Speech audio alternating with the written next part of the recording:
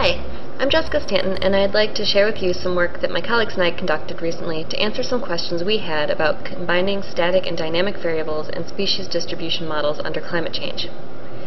Species distribution models, also known as ecological niche models, were initially developed as single time-step snapshots of how species are distributed in the world or on a landscape. Increasingly, distribution models have been applied to assess the potential impacts of future climate change, adding the additional dimension of time to the approach. Adding this dimension of time requires that some additional thought and care be given to the selection of predictor variables and how those variables are used in these models. Most distribution models share a common general approach. Known species occurrence locations are identified on a landscape. The landscape or study area is then divided into grid cells. A model can now be constructed which uses either occupied cells alone or both the occupied and unoccupied cells as the dependent variable and a set of environmental conditions as the independent variables to determine the predicted suitability of each location in the landscape. The suitability of the landscape can be predicted into the future under changed environmental conditions, including scenarios of changing climate. Distribution models that use only climate variables to predict future species distributions are fairly straightforward when trying to predict where the bioclimate envelope will be under various climate projections. However, we know that species occurrences often depend on many factors aside from climate alone, such as soil type, vegetation cover, and land use.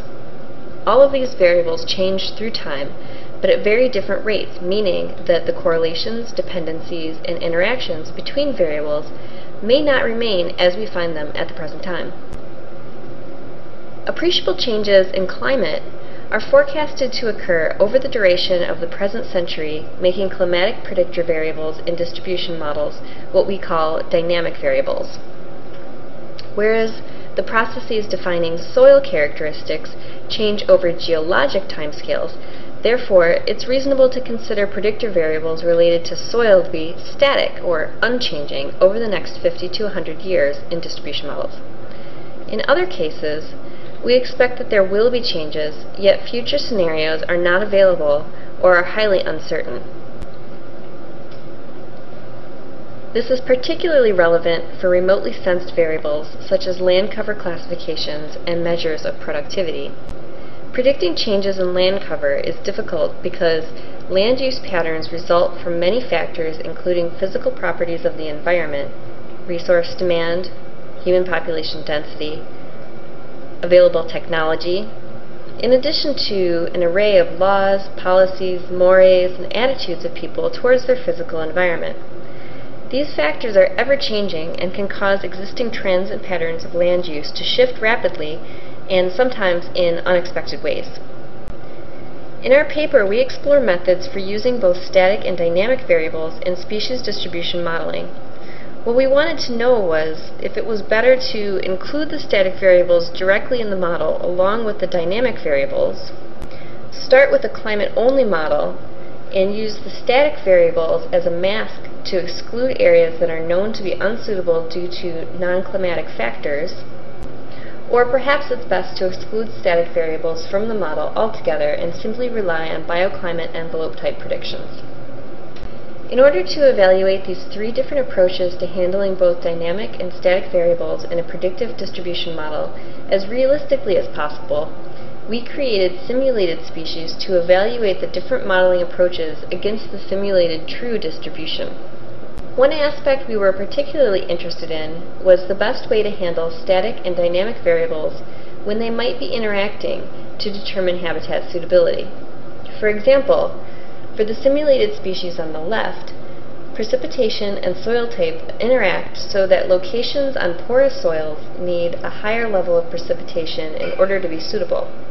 The suitability function for the species on the right is similar in all aspects except that soil type and precipitation act independently to determine the habitat suitability. After generating the true suitability functions for each of our simulated species, we sampled the habitat maps to generate random samples of occurrences. We then constructed models from the sampled occurrence locations using the program MEXENT. We then projected the models to future climate predictions. We compared the discrimination ability of the model habitat by calculating the area under the receiver operator characteristic curve, or AUC value. As a measure of model calibration, we calculated the correlation coefficient between modeled and true habitat suitability maps for each time step. We found that models where the static variables were included along with the dynamic variables performed better, or at least no worse than, either masking or excluding static variables. The difference in predictive ability was most pronounced when there is an interaction between a static variable, in this case soil type, and the dynamic variable, precipitation. We also found that for variables such as land use, if such variables affect species distributions, including them in the model is better than excluding them, even though this may mean making the unrealistic assumption that the variable will not change in the future.